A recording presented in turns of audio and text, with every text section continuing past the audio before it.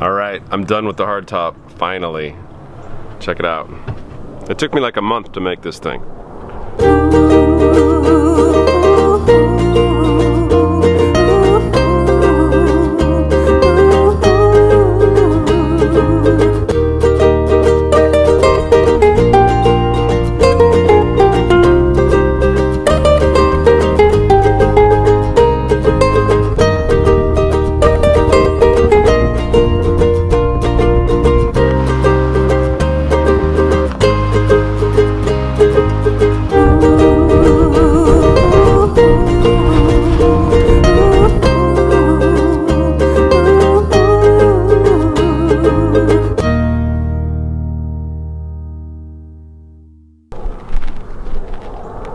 There it is.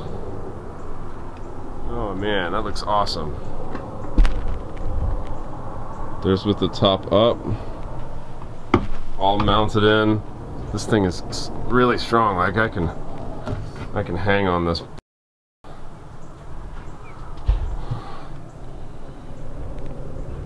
Solar panels that go up here. This is rain catchment right here.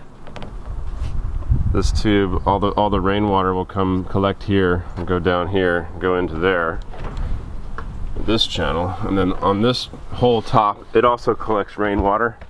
And then right here, put that right here to stop it from leaving, and that's connected to my tanks, so I can collect rainwater on this entire area, including the hardtop, which is super cool. And rainwater tastes the best. Okay, I'm happy. I even routed the cable through here, through the tube into the boat, so I can hook my solar panels up. Little touches like that. This is awesome. This probably would have cost me like $4 grand, and I think with materials, not counting my time, it was like 1,100 bucks, including the 150 bucks I had to pay for David to come over here and help me out with the glassing. So not bad. Yeah, about 1,000 bucks out of pocket, I think, for materials. Very cool. Very, very strong.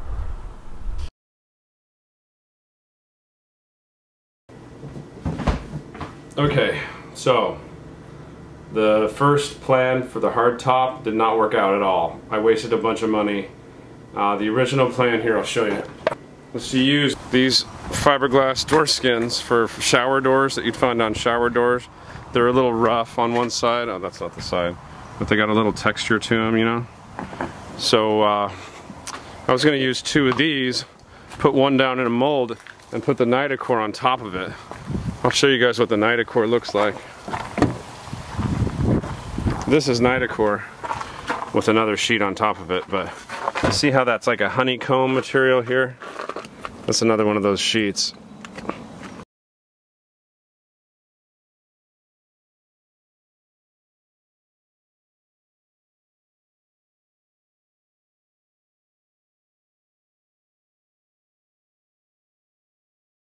So we got to start over.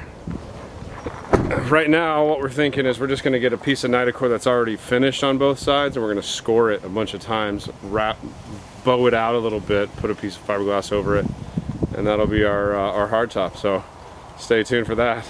Alright, so in order to get the angle correct on the hardtop, I had to match the angle of the top of the boat. So I took a piece of plywood and I cut it in half, and then made a female mold of the arc on the top of the boat from the cabin top. This is the laminated piece of Nitacore. It's very light, very strong. So we measured every 2 inches and scored the top of it, and as you can see now it's flexible. Before we did any work to it, we needed to sand both sides of it. Because we cut through on a couple spots accidentally, we had to glass both sides.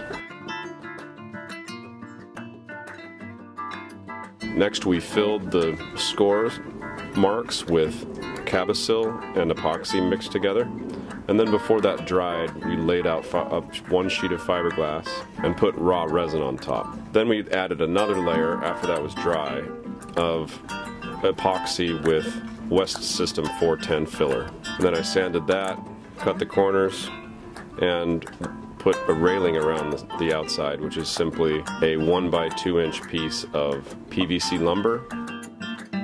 I routed the outside of the lumber and the inside on a channel that was 5/8 thick, the same thickness as the Nitocord. And when you heat that up, you can bend it to whatever form you want. And then I primed it, sanded it, sanded it, sanded it. There was so much sanding. And I carried it over. The whole thing weighs about 35 pounds. It's not heavy. Very key for a catamaran. I'm very weight conscious on this boat. And then I strapped it to the pop top and went and picked up the aluminum rods from the welder that I had made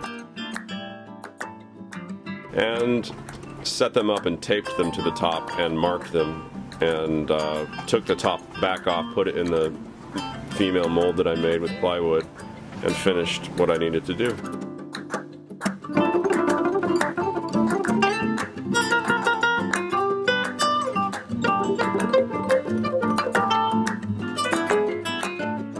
Okay, so you might think that I can just mount this hardtop, but actually I had to over drill this, and I'm going to fill that with epoxy, and then I'm going to re-drill my holes through the epoxy. That way it'll seal that wood from getting any water in it.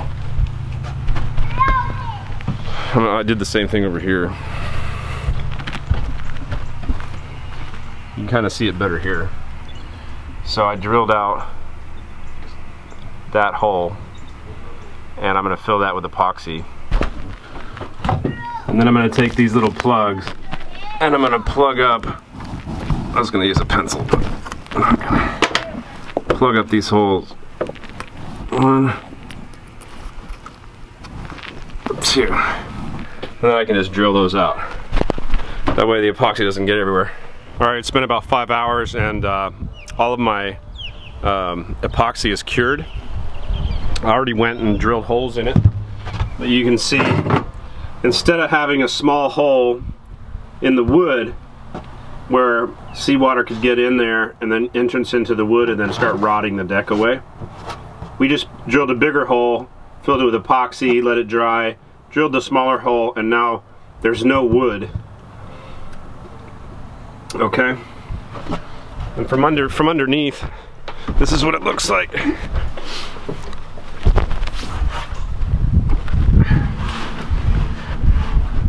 So they look like this.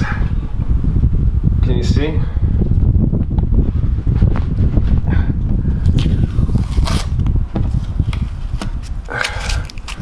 Cool, so you can actually see through them. And then I'll put backing plates down here and over there, and it'll be done. So now we're going to take a little bit of our 5200. This is Marine 5200 sealant. It's also called Screw the Next Guy, because this is like the strongest glue you'll ever see, and if you get enough of it in something, it'll never come apart. So I'm gonna put it a little bit of glob here and here and here and here. That will come apart later if I need it to, but it'll keep that from.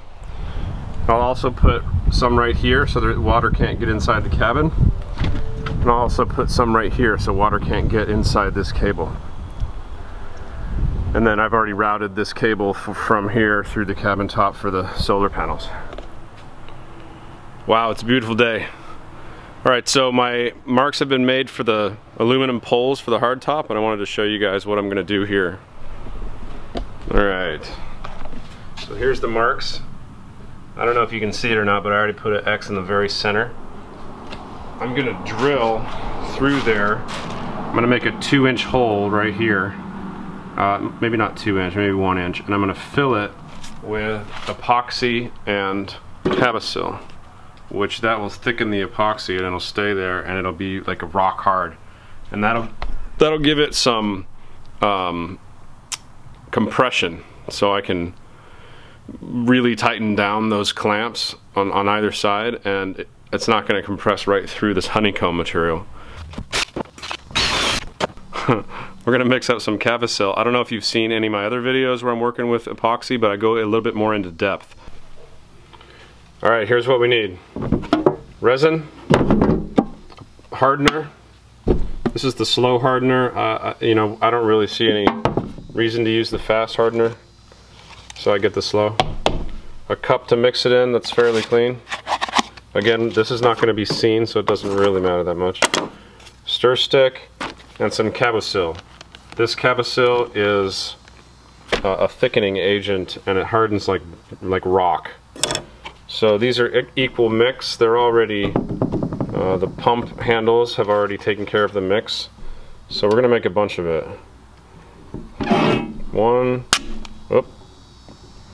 2,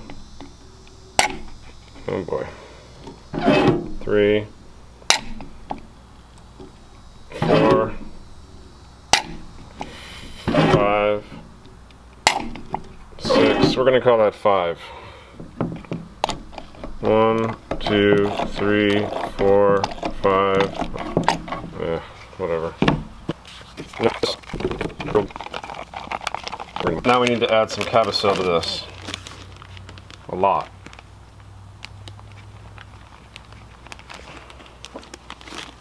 This stuff is super, super light.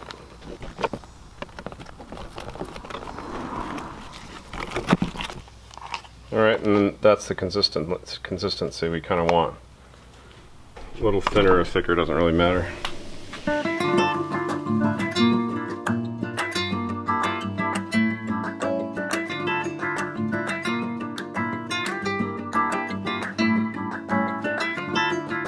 So we can just sand it off when it's done. It doesn't have to be perfect. If we were going for a finish, we would probably build that up a little more, but that's going to be perfect. So it's finally mounted. This is the first time I'm going to see it with the top down. I'm really excited. So this is what it looks like. Let's see if it's got the same angle. I can't really tell from right here. Oh man, that is awesome. Spot on. I mean, almost perfect. Oh yeah! So, I had these made from this. This was my, I think I showed you this before, but just a piece of bent PVC with some PVC blocks that's glued to with epoxy or whatever the hell that is. It's actually like 3 different things.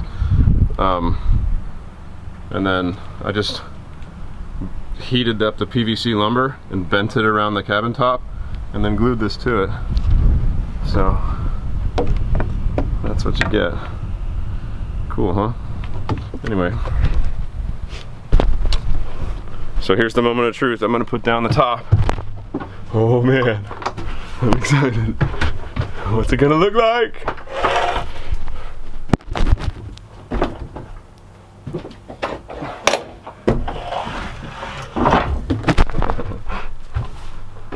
Oh boy, what's it gonna look like? Yeah. Look at that. Oh man, it doesn't get more perfect than that. Cool. I'll get a windshield that snaps along here and snaps along here. And then some curtains on the sides. Be able to have a whole little love nest in there. This is awesome. Let's see how it looks on this side. Yeah, it's really cool. It almost looks like it's floating, right? Like you can't really see the tubing.